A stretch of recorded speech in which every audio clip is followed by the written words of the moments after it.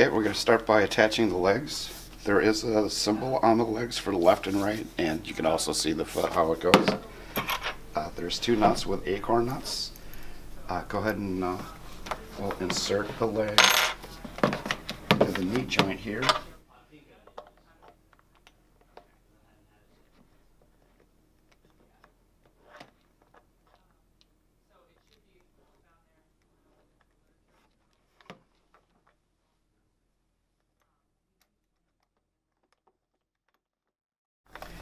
Okay, the left is on, it's tight, and then the right leg also has a R symbol on it.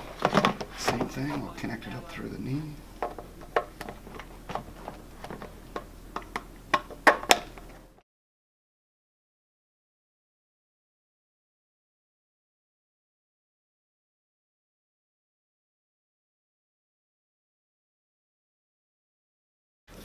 Okay, and now the right leg is assembled on there.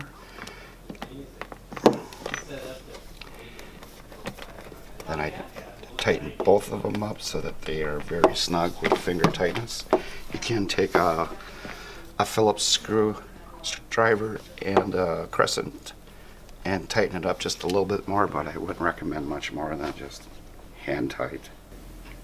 Okay, to change the genitalia on the adult nursing mannequin, what we want to do is we want to pull it out,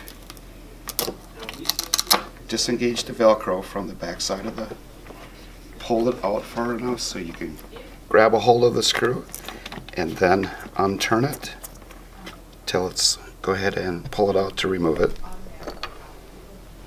Okay, now we'll put the genitalia back on. We insert this into the tube and we grab that nut and we tighten it up.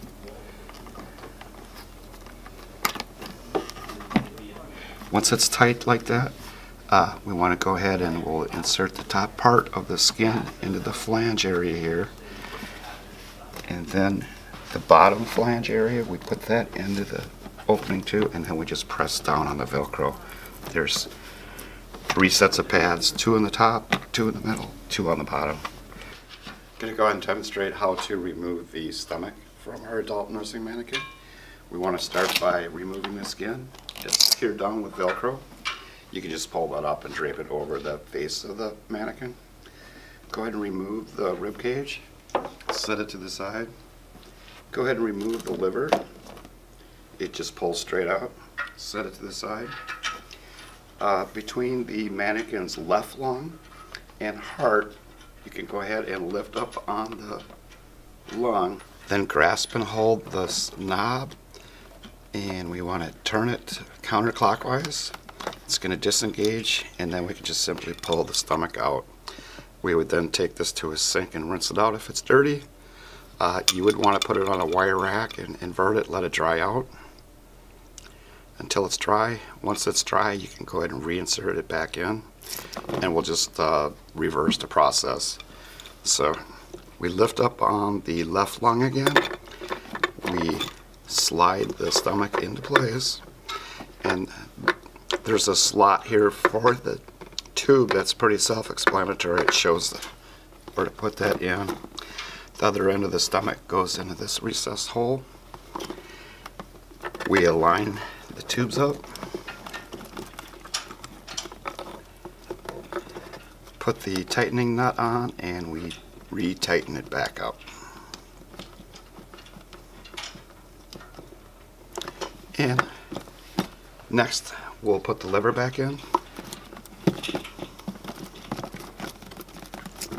And then we'll place the ribs back on.